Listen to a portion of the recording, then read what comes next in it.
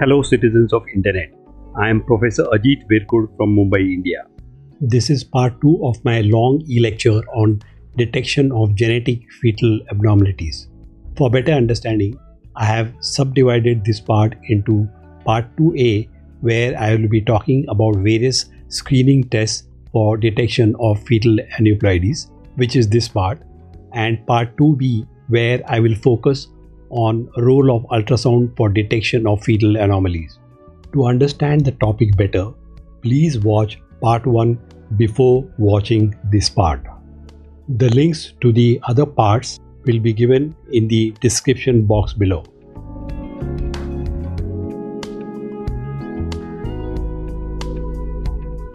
Now I will turn my attention to the topic proper, that is screening tests for aneuploidy detection. As usual, first some basics. I will illustrate the important terminology used in this topic.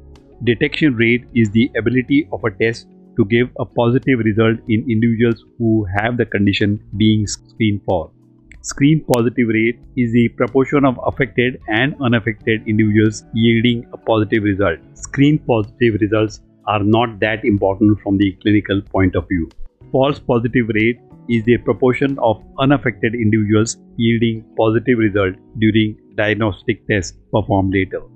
There are two types of markers, those detected by biochemical tests called biochemical markers and those diagnosed on ultrasound called ultrasound markers.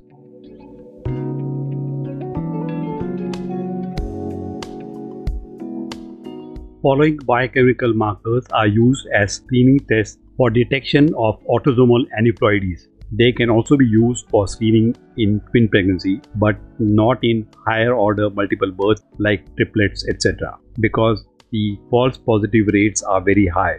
These are serum free beta hCG, alpha fetoprotein, unconjugated estriol, inhibin A, and PAP-A.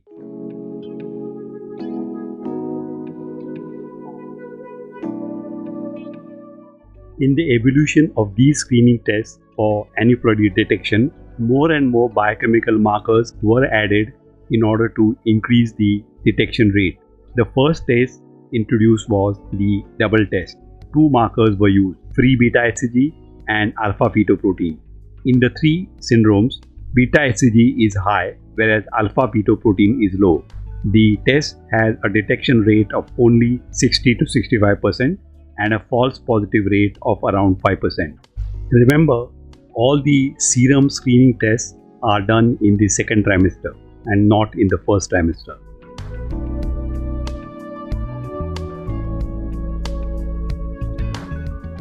The next test introduced was the triple marker screen test, where besides beta hCG and alpha fetoprotein, one more marker was added, and that is unconjugated estriol level. In autosomal aneuploidies, unconjugated estriol is low. This improved the detection rate to 70%, while the false positive rate remained the same.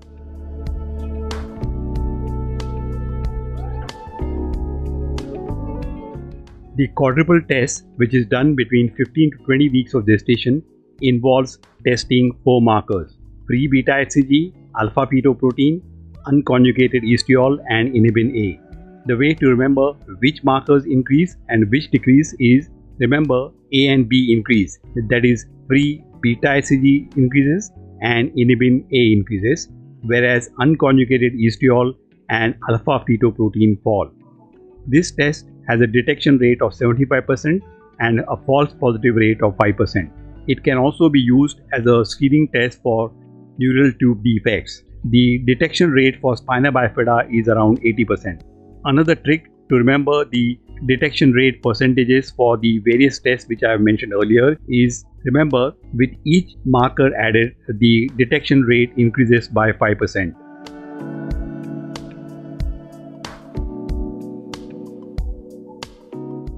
There is another test which is done in the first trimester, that is between 11 to 13 weeks, called the combined test. Markers measured in this test are maternal age, free beta hCG, nuchal translucency by ultrasound, and PAP-A levels. It has a detection rate of around 90%. which is pretty high compared to the previous tests, and a false positive rate of 5%, which is the same as other tests. Since it involves measurement of only two biochemical markers, it is also called dual marker test.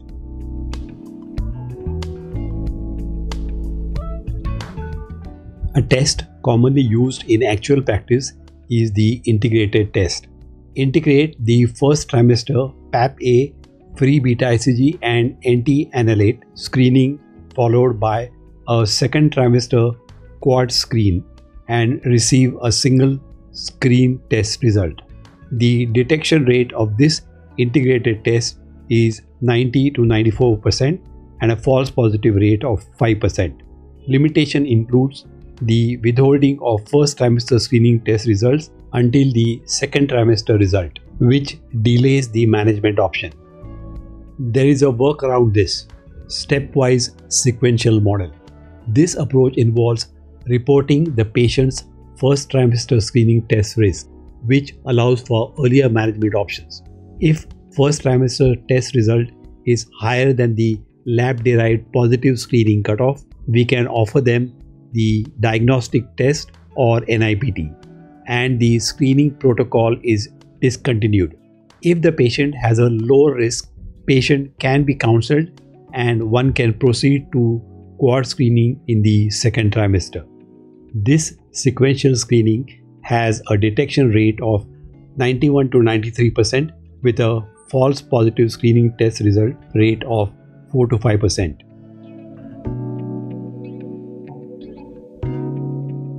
A combination of combined tests that involves maternal age, nuchal translucency, and the dual biochemical markers PAP-A and free beta ICG, along with other soft markers like nasal bone, tricuspid flow, or ductus venosus flow, is called the combined first trimester screening test.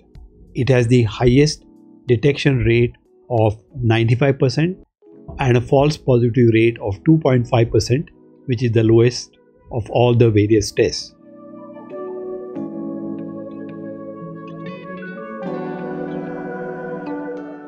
Maternal age is an important risk factor for Down syndrome. This is called the background risk. As shown in this graph, risk for Down syndrome increases with maternal age. As you can see, there is a sharp increase after the age of 35 years. The cutoff age for screening pregnant women was changed from 40 years in the past to 35 years at present. Having said this, please note that most babies with Down syndrome are born to mothers less than 35 years because more women are having babies at age less than 35 years.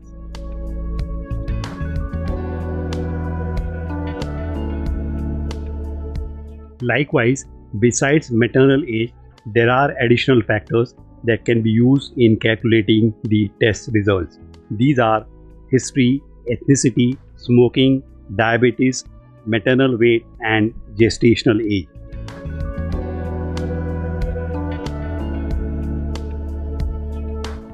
Let me summarize trimester-wise various current screening options available for screening of trisomy 21 and other aneuploidies and their detection rates. The table here illustrates these beautifully. The detection rate for maternal age is 30%, which is unacceptable. Hence, we require other tests to confirm this, as shown in the table. Although the integrated test has the highest detection rate, it has one flaw. The clinician has to wait several weeks from the first draw of blood at 15 weeks to get the final result, which is at 20 weeks. Fortunately, all these tests have a false positive rate of 5%, which is easy for us to remember. The reference for the various detection rates is given below the table. This is perhaps the most important slide of my talk, and you must memorize it, especially the MRCOG students.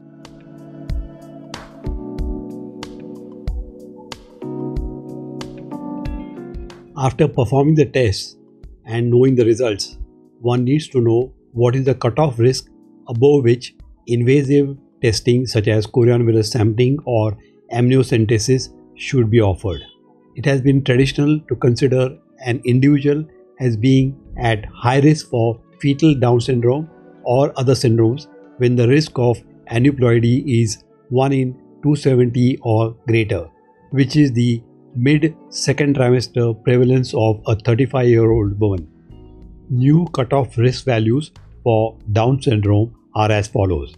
High risk if the risk is up to 1 in 250, borderline between 251 and 1000, and less risk if the risk value is 1 in 1001 or greater.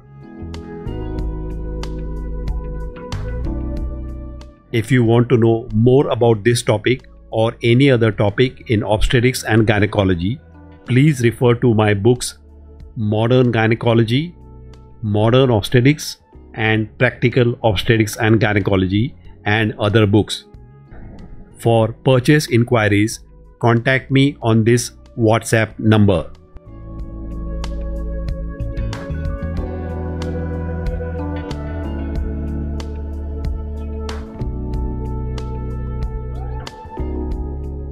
I have also published 2 question answer books which are particularly useful for exam going students. These are Clinical Cases in Obstetrics, 1000+ questions and answers, and Clinical Cases in Gynecology, 1000+ questions and answers. You can also follow me on other social media platforms like Facebook or Meta, Blogspot, and Instagram. The links are given here.